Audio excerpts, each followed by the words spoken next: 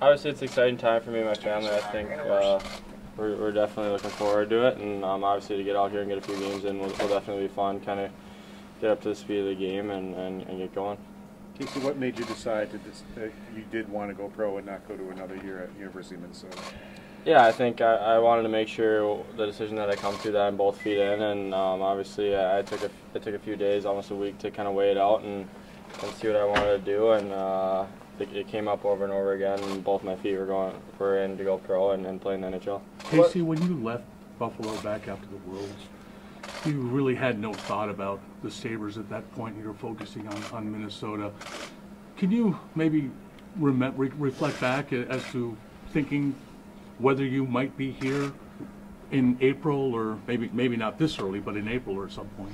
Yeah, I think definitely at World Juniors, I think it crosses your mind. Obviously, just simply because it's in Buffalo, you can see yourself playing in this rink, in this setting, in the future. And I don't know if I had a specific schedule or time frame at the time. I think, like I said, I was focused on being at World Juniors. That's a big enough stage for itself. So I think I was focused on that, focused on going back to University of Minnesota. Obviously, things didn't turn out the way we wanted them to this year, but when the time came and I had some time to sit down and think and talk with my family about things, I think that this was the right decision for me. What did you weigh over the weekend? Jason said that you guys talked last week and he gave you the weekend to think about it. Like, what went through your mind over the weekend, I guess, that made you call him on Sunday night or something? Yeah, I think I think there's a lot of different things that go into it. I mean, obviously, we wanted it to be more of a partnership rather than like us two kind of clashing going at it. And we wanted to figure out what we both think is best for me, and we kind of went through it and we agreed on pretty much everything there. So it went pretty quick, pretty smoothly, and obviously I'm definitely excited to be a Buffalo Sabre. How much did your coach resigning have to do with your decision? Honestly, not really much at all. I think I definitely enjoyed having Coach Lucia and having all those coaches at the U for a year, and but at the same time, I grew up as a Minnesota kid. I wanted to go to the University of Minnesota. That was my dream. I don't think it mattered who the coach was. It was more of the pride to wear the M and be able to do things like that. So for me, I don't think that weighed much into it at all. Like I said, I really enjoyed Coach Lucia, but wearing the M was always my goal. What is this year like for you, going from Minnesota to playing World Juniors, and now you're going to be making your debut tomorrow, or Thursday, excuse me. What's this process going to be like for you? Yeah, I mean, it's definitely been a whirlwind. I'm not going to lie. I think kind of making my decision and traveling out here so fast, getting on the ice, and trying to do the little things to get myself ready to play for Thursday. I think it's been a bit of a whirlwind, but at the same time, I feel like I've kind of been through it before. Last year is obviously a little different. Stages were a little different, but I went from juniors, high school back to juniors, right to the draft, combine. So all that stuff, I think, honestly, kind of prepared me for it. And obviously, this is on a whole new level, getting to come here and play in the NHL. But it's definitely been a whirlwind. You mentioned Minnesota being a dream while you were growing up. When did the NHL become a dream for you? It was always a dream. I think as young as I can remember, I want to play in the NHL. My steps were always kind of I want to play high school, and I want to go be a golfer and go to the NHL.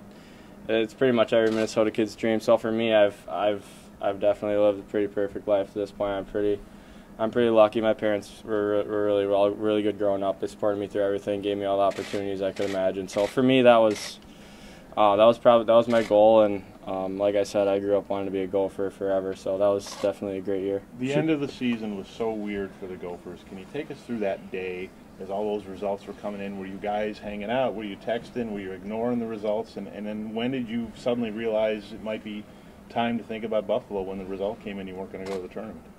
Yeah, I mean, we were watching the games, I think.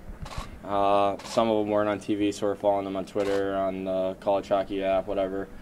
And literally everything was going wrong pretty much. So it was a tough day. Like, I think we were a really close group, and obviously we all grew up in Minnesota pretty much minus 4 or 5 guys. So it was a really close group. So having to say goodbye to the seniors, things like that, was definitely tough. They were really good guys, really hard workers, and really good leaders in the room. Was it a couple days later, or was it like the next day, or when did you say to yourself, gee, I guess I have to think about Buffalo now. This season's over, and I have to move to the next step?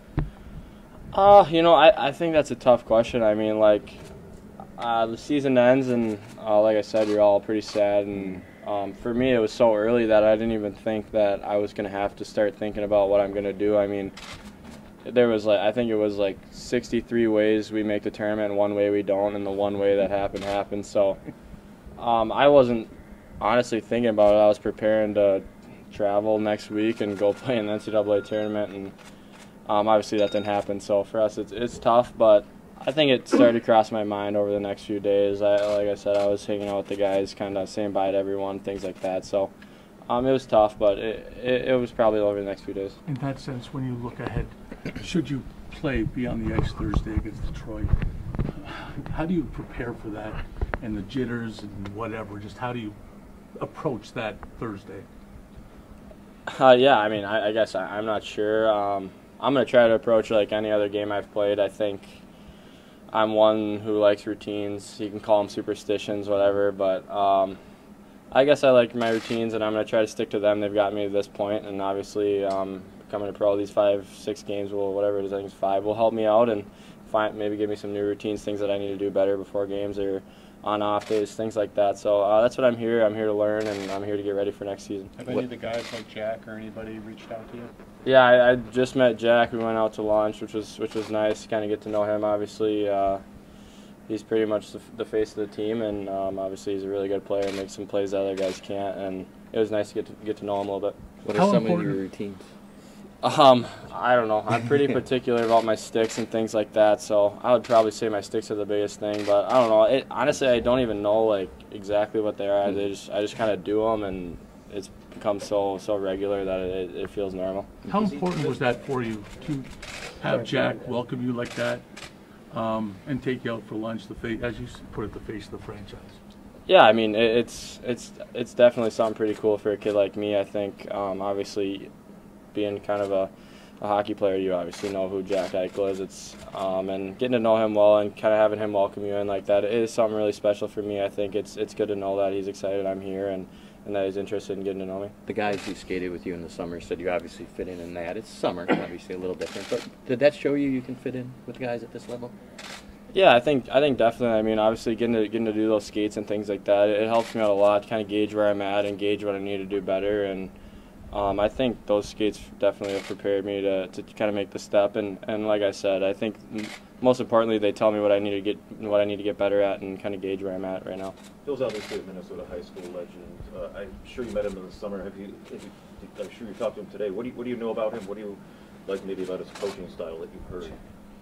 Yeah, everything I've heard, everyone says he's a really good guy, really good coach. He likes to play fast, play with pace. I think that fits my game really well. So it's definitely exciting. I think it's nice to kind of have a little bit of, be able to relate to him a little bit, both playing high school hockey, things like that. Obviously, he came to the NHL straight from high school hockey, which is pretty impressive. So, yeah, it's good to have a little bit of relation with that, and then both be from Minnesota. It's definitely something good. Were you in town early enough last night to flip on the TV and take a look?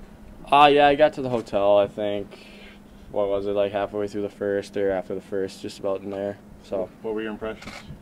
I mean, I thought it was a good game. Obviously, it's a big rivalry with them. It's something that they needed to do. Obviously, go to Toronto, get a win. It is something that's really good for the organization, really good for the team. So it was definitely an impressive game, an impressive win. Casey, any significance with number 37?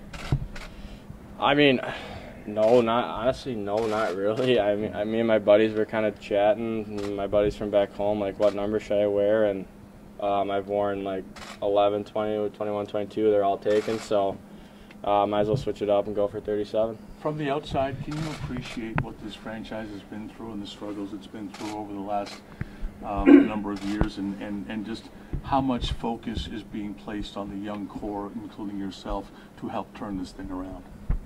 Yeah, I think obviously I grew up in Minnesota, which is pretty far away from here. I wouldn't say I've really followed the Sabres. I was always a Wild fan watching them, and but now that I'm here and I see how big it is for the city, like World Juniors, things like that, I was able to see how nice the fans are and how really dedicated they are to the team. I think I can feel the struggle a little bit, and obviously there's a big piece putting on big emphasis being put on the young guys to kind of turn it around here, and I think there's a really good young core. Obviously, Rochester's doing really well, and it's definitely exciting. How involved were the Sabres this past year in terms of keeping track of your development, communicating? Honestly, we didn't talk too much. Like, I think they were really good at letting me kind of focus on what I was doing. Like there would be some guys there after games once in a while. I'd go say hi to them, but it wouldn't be anything longer than 5 minutes probably. So it was really nice for me to be able to kind of just play my game and then not have too much to do after the game or feel like I need to talk to anyone for too long. So it was really nice. Not too much contact, and I really enjoyed it that way.